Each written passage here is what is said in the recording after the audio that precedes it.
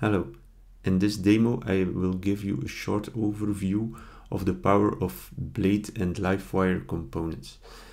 I've created my own component to create graphs in a simple way. I've used Apexcharts charts for that and created a wrapper around it so I can use it very easy. I've published it on Packages. It's a package called Loadout Components.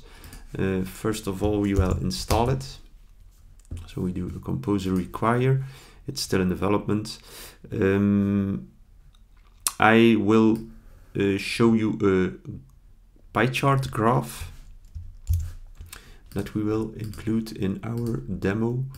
So I copy the tag for that pie chart, and I also have to include the scripts in my Blade setup. So I will add it here. Okay. So when I now refresh my screen, I see a graph, a pie chart graph with the data I provided. Now I will try to bind this to my backend. I will copy that array and create an array in my backend for that. So I create public data over here. Now I will fill in that data property with my array of data on mount.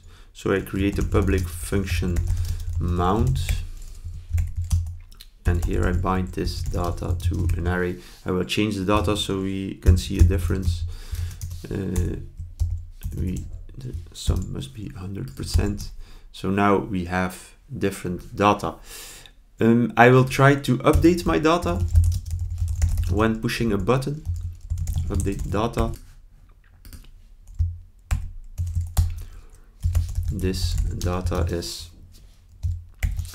10 and 40, and now I will bind this, will update this data when I click a button. So here I put in a button wire, click update data,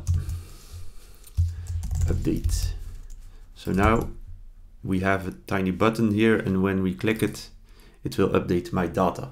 So here you can see the power of the combination of Blade and Livewire components with Livewire update logic.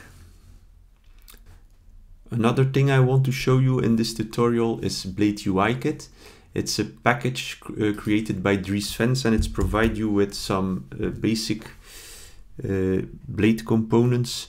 I say basic, but there are really advanced examples too. So you can have, for example, a color picker with this simple tag. So when you install this into or apply this into your application, I will empty this. You will see you normally get okay, I have to add the tags into my setup, the script tags and the styling tags. So I do that. Okay, when I refresh now, you see I get a black box, but that is in fact a color picker that is inputted into your application with a single tag. He has a lot of really nice fields. I miss select box. I've seen that it is in pull request, but for the meanwhile I've created my own implementation for that. I will show you.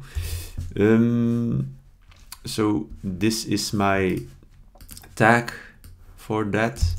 It's load select. You can give it a name and you can pass it options. Any iterable can be passed. So here for the demo purpose, I pass in a simple array, when I refresh my application, I get a select box.